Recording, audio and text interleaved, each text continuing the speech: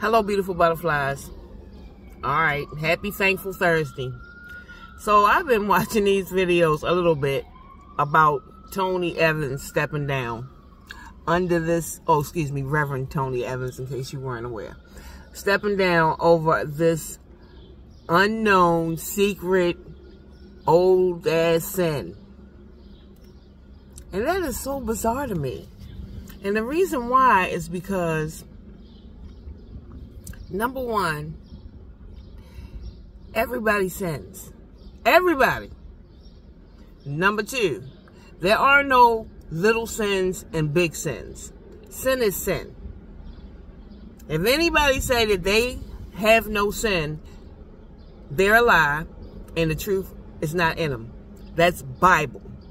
So now you done got in your mind that you have a spectacular sin that you committed a while ago, and you stayed in the pulpit, you kept taking offerings, you kept popping up on the radio and on the television or wherever it is that you do your stuff, and now all of a sudden you are bailing, which makes me think that either you did something to somebody that's coming out to complain about you and you're trying to get ahead of that, or your sin was so egregious that even though it doesn't involve anybody else, your so-called elders are like, listen, man, you need to resign, i.e. step down, or you're fired.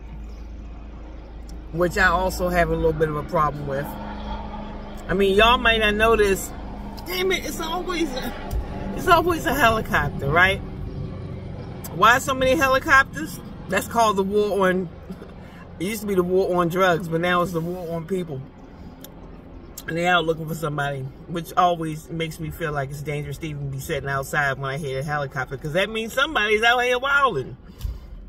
Anywho, I digress.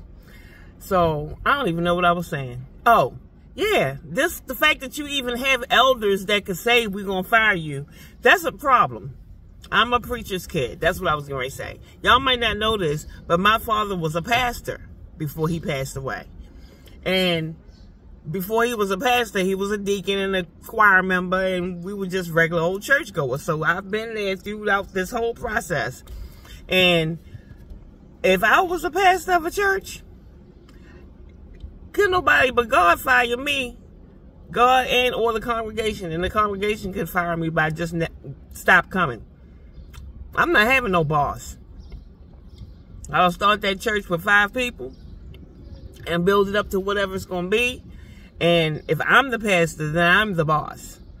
Not saying that I can't be fired, but I can't be fired by any elders. I'm not going that way. If I was a pastor, I would go the more organic way. Not like I have a job or anything, you know. I mean, employers. That's what I mean. But anyway, I think that this is so scandalous. I think that if that man wanted to step down, he should have just quietly stepped down. He's sufficiently old that he could just say, I retire, effective immediately, and keep his mouth shut.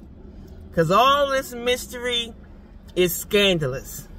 And the Bible says everything should be done in decency and in order. Whatever the scandal is, you brought more scandal to it by trying to be secretive about it, in my opinion. I'm just keeping an eye on the time. You know, why be secretive? Or be more secretive. Okay, it's either come out and say, I retire, case closed, it's been great, I love y'all, peace, I'm going back to my pew. I will still come to church, but I'm going back to my pew. Or come out and say what the sin is and give us a real explanation why you did it a long time ago, you knew it was wrong, and you just coming out to tell us about it now. Or give us more of a warning. Let us know that there's some lady that's going to come out with a blue dress with a stain on it or something. I mean, this is ridiculous. And I know I'm laughing or smiling, but really this is not funny. It's happening to so many people. T.D. Jakes, they got Benny Hinn on something. They got all of them on something. I'm not going to start naming people who they got something on. But I'm just saying. I say we be in prayer.